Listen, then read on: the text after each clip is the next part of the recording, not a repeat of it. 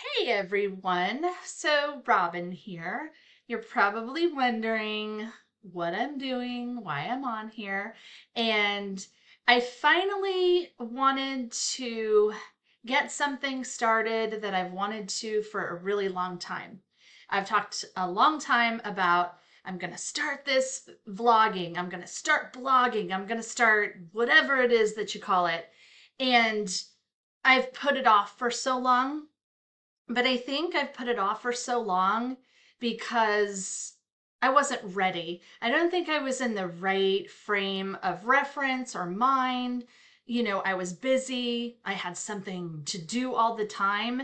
And today, it really hit me after I spoke to one of my clients. I just had this like epiphany, this aha moment that, you know, I'm ready. Like, this is the time. I'm done. I've completed my doctorate, right? That was the one thing that consumed a lot of my time.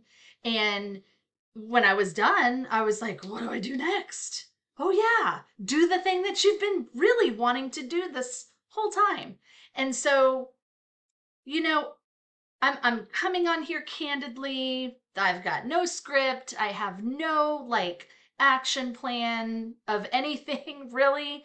I just wanted this to be my first step to say, all right, this is who I am. This is me. This is what I do.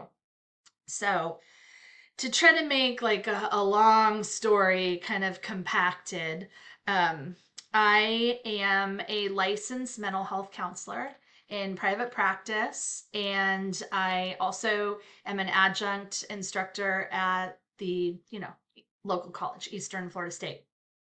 And the one thing that I have really learned through my years now of private practice is that a lot of my clients tell me different stories, right? Everybody has a different issue, a different thing that they come in for, but it's so much the same thing. It could be a relationship issue, which a lot of times that's what it is. A relationship or a work or a parent situation, or like I'm just stuck in life and I need help. And I hear all kinds of things. I hear all kinds of questions. I'm asked to give advice. And those that truly know me know that I don't give advice. And that's because advice doesn't work.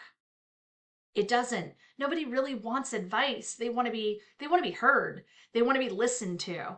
And so I think with the focus of me doing this is going to be speaking truth, giving out little nuggets of thoughts that may help you in that moment where you needed it.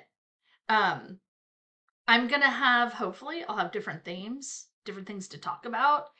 But right now, the main thing I just want to start with is, and this is what kind of like popped in my head, is the lie that we've sold ourselves, the lie that we've bought into, the lie that says it's me, it's not you, it's not them, the you made me this way because of XYZ, or I did this to you because you did this. And none of this happens in a bubble. None of our mistreatment, none of the trauma, if you want to call it, the anxiety, the depression, the whatever it is, none of it typically just happens. It's years of learned behavior, and we've learned to be conditioned. We've learned to believe the lie. And it starts usually at a very young age when we're being molded, when we're being, sold on this is how people act, this is how people behave, this is what you're worth, this is what you're not worth.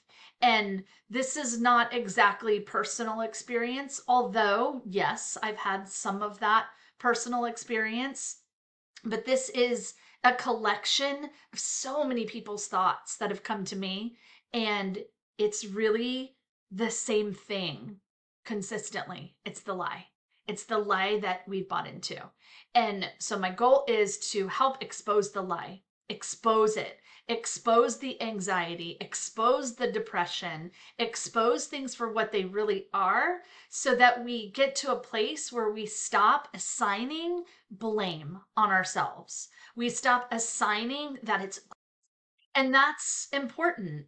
It's important to take accountability for what you've done to yourself and maybe if you've wronged someone, but it's more importantly to have that, and I don't want to say like self love, because I mean, although it's true, people get sick of hearing self love and just love yourself, and that's not something to make fun of, but it's something to talk about, because I want to be very real about things. I want things to be very approachable, and I want to get over the complete, and I think we're getting better, but I want people to get over like the bullshit about therapy. Is it true that you walk in to therapy with an issue and you walk out maybe with like 5, 6, 7, 10, and you're like, man, I walked into my therapist. I mean, this doesn't happen to me. I explain it to people. But I walked into my therapist and I had this problem, and then I walked out with all of these diagnoses or whatever. And that's not what I went for. That's not what I hear from people, but that's what I've been told by people. And so my approach to therapy is very different. It's not textbook. It's not, sit on the couch and tell me all your problems, although I have a couch and people do. I do a lot of virtual therapy. That's most of what I do is virtual. But what I do is I get people to their stuckness, where their stuckness is, and we start getting the person unstuck. We start exposing the lie for what it is, which is the lie. And so my goal is to, if I can help, if I can assist one person just listening, then hey, my job is done. But I get so many ideas in my head. I get so many thoughts, and I get so many times where I just want to share this with someone that might need this in that moment, and they might make a different decision, or they might think differently about themselves if they just heard that. And so that's going to be my goal when I do this, is to help you buy the truth instead of the lie. So I hope you join me on this journey of understanding and awareness and belief that sometimes, like Freud says, sometimes a cigar is just a cigar. Okay? So stay tuned.